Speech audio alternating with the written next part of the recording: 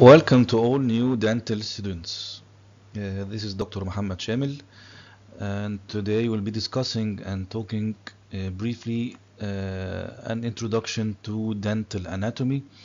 And this may be your first lecture in your dental school, so hopefully it will be a smooth and easy one. First of all, let's have a look at a very famous picture which can be seen mainly in horror movies, which is the skull. This is the skull, which is the bones of the face of humans. What are we concerned of are two main bones. This bone, which is also called the lower jaw,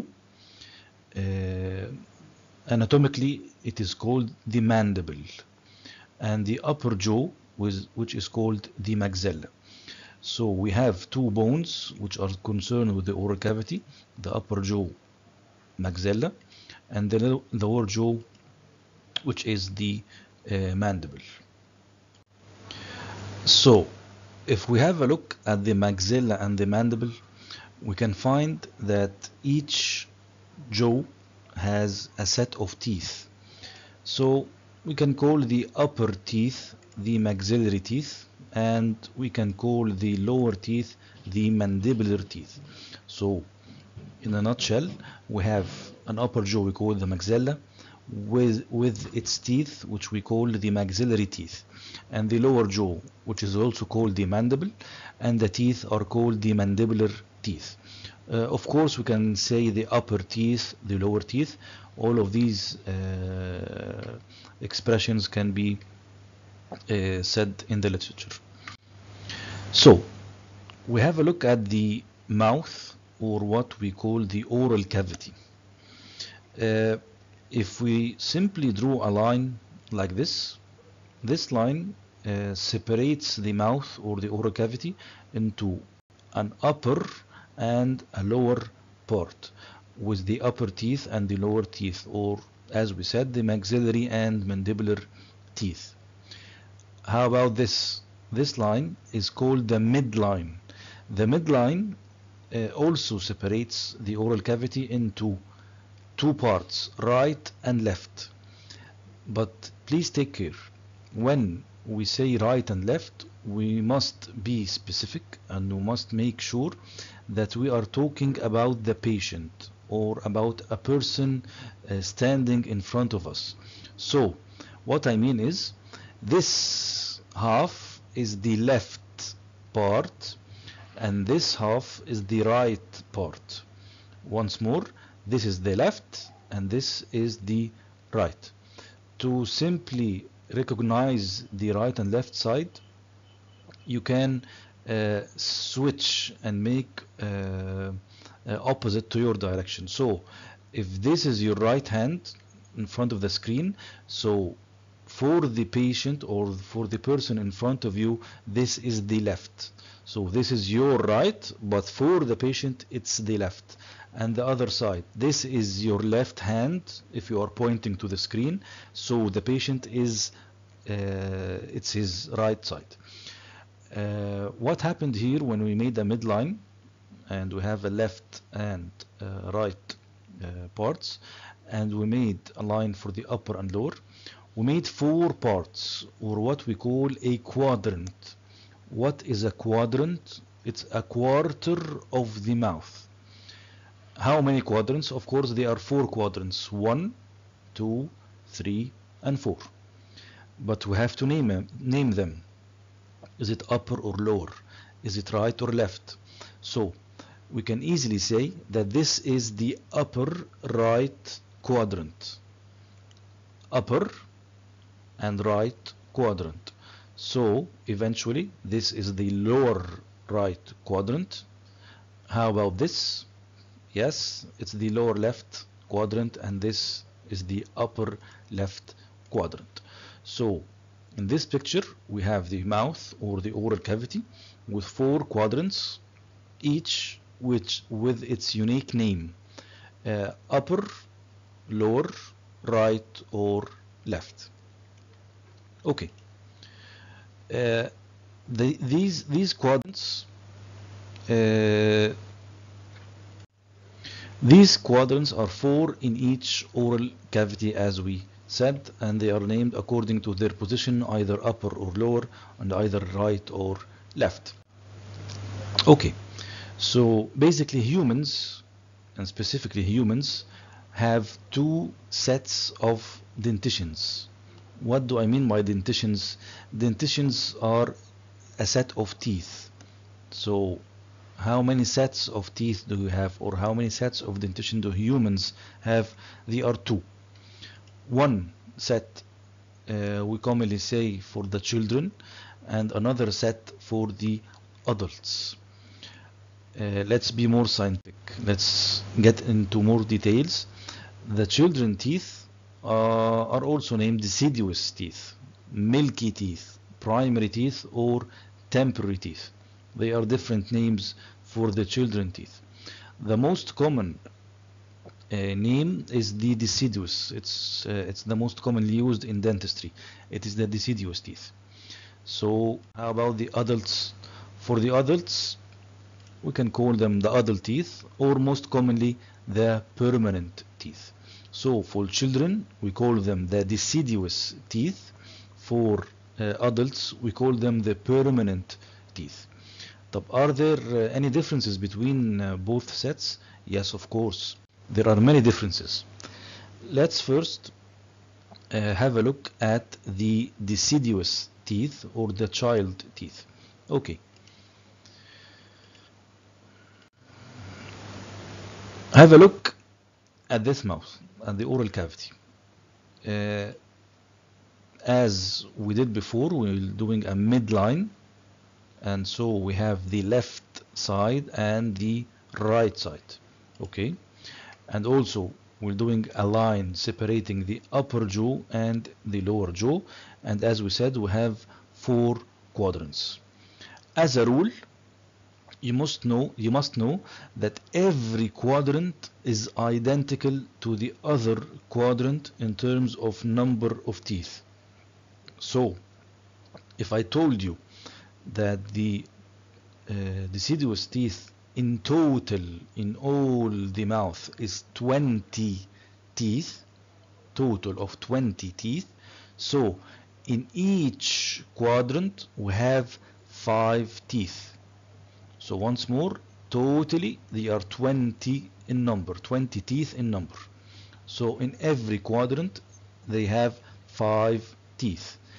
Each quadrant, the 5 teeth it contains, is the same as the other quadrant, the same name. How? Let's see the 5 teeth in any quadrant of the deciduous teeth. The first one, in the center of the face, in the center of the teeth, is a very important tooth that we call the central incisor. It's easily recognized because it's in the center of the face. So we have the first tooth in our 5 teeth. It's called the central incisor. What is the meaning of the incisor? Incisor means simply it's incising or tearing food. It's the first teeth to be used for cutting or tearing the food. So this is the first tooth in our 5 teeth, central incisor. Next to it we have another incisor, another tooth used for tearing food. We call it the lateral incisor. So we have 2 incisors, a central incisor in the middle, and beside it, lateral to it, is the lateral incisor. These are 2 incisors. Okay. How about the third tooth? This tooth is called the canine. Canine, which is a very sharp teeth. This term canine is taken from the name, the Latin name of dogs. Dogs in Latin are called canine, which have a very sharp teeth. So we call it the canine. And we have only 1 canine in each quadrant. So central incisor, lateral incisor, and canine. These are 3 teeth in this quadrant. the remaining 2 teeth are called molars. Molars, which are used for grinding teeth. So simply we call the first molar the first molar, and the last one is the second molar. So in each quadrant of the deciduous teeth, we can find 5 teeth: central incisor, lateral incisor, a canine, and then first molar and second molar for this quadrant. How about this quadrant? It is the same: central incisor, lateral incisor, canine, first molar and second molar, and so on for this quadrant and for this quadrant. So how many central incisors are there in all the oral cavity? Yes, it's 4. How? This is a central incisor for this quadrant, and for this quadrant there is a central, and for this central and this central we have 4 central incisors. So simply each quadrant is identical to the other in the terms of naming the teeth as each other. Okay, this is the complete picture of the teeth: central incisor, lateral incisor, and the canine, first molar and second molar, this quadrant. The same for the other quadrant, and the same for the quadrants of the lower teeth with the same names of the teeth. Okay, so summarizing the deciduous or the primary dentition, they are total 20 in number. So we have 10 maxillary and 10 mandibular teeth. Okay, and for each quadrant there is 5. These 5 teeth are 2 incisors, central and lateral, 1 canine, and 2 molars, which are the first and second molars. So how about the adult teeth, or as we prefer to say, the permanent teeth? We will do the same. We have 4 quadrants. The total number of teeth in all quadrants is 32. The total is 32. So for each quadrant, how many teeth do we have? 32 divided by 4, 8. So we have 8 teeth in each quadrant for the adult teeth, as opposed to 5 in the deciduous. Okay, what are the 8 teeth for the adult? Simply, we will start the same as before. We have the central incisor in the center of the mouth. Beside it, we have the lateral incisor. And next, the sharp one is the canine. So, as a start, it is exactly the same names of the deciduous teeth: central incisor, lateral incisor, and then the canine. Okay, this is 3 out of 8. How about the rest of the teeth, these 5 teeth? Okay, we'll take it from behind, from the last 3 ones, the last molars. We will call the first molar first, and then the second molar, and the last tooth is the third molar, or as we like to call it sometimes, the wisdom tooth. So we have central incisor, lateral incisor, and canine the same. Then just for now we're skipping these 2 and then taking the 3 molars at the end of the mouth: first molar, second molar, and the wisdom tooth, which is the third molar. How about this, these missing teeth? They are teeth before the molars. They come before the molars, so we call them the premolars. And because they are 2, so you have a first premolar and a second premolar.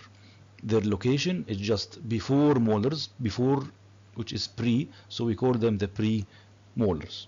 So overall, in the adult teeth, we have 8 teeth in each quadrant. As a start, it's the same as before: central incisor, lateral incisor, and canine, followed by 2 premolars, the first premolar and the second premolar, and then 3 molars, first, second, and third molar, which is the wisdom tooth. So, as we said, for the adult or the permanent dentition, they are total 32 in number, 16 for each jaw, 16 maxillary or upper, and 16 mandibular for the lower. For each quadrant, we have 8 teeth, 2 incisors, 1 canine, 2 premolars, and 3 molars.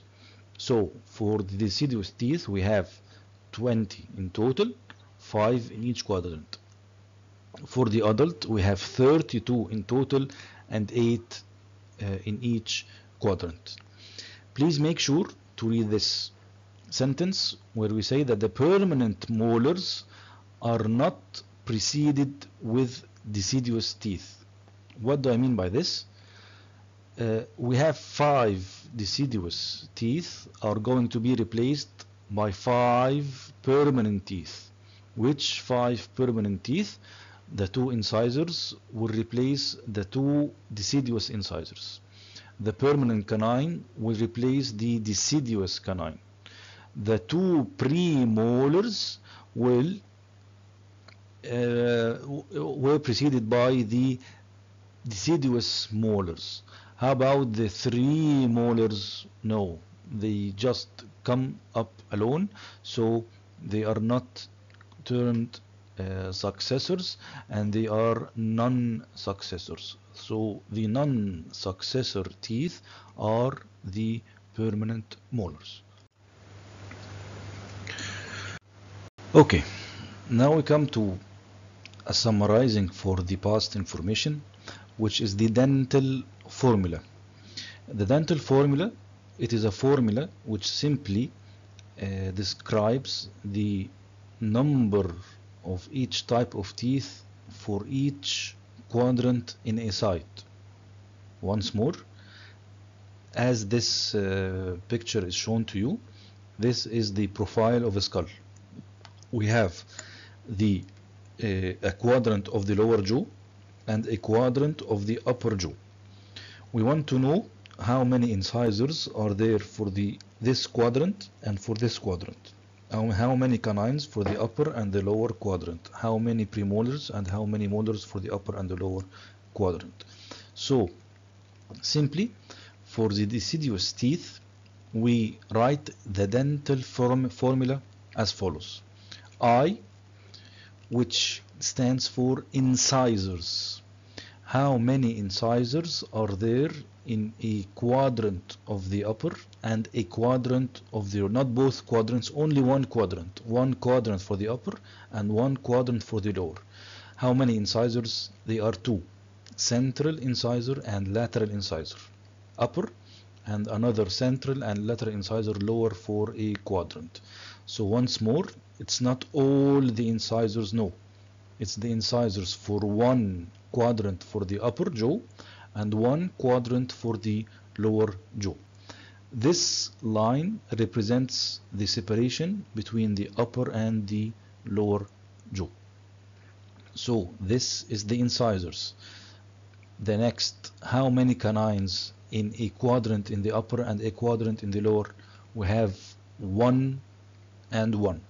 So we write it as a C, 1 over 1. For the deciduous teeth, we have incisors, canines, and directly we have molars, which are 2 for each quadrant of the upper and 2 for each quadrant of the lower. How many teeth are total? These are 10 teeth.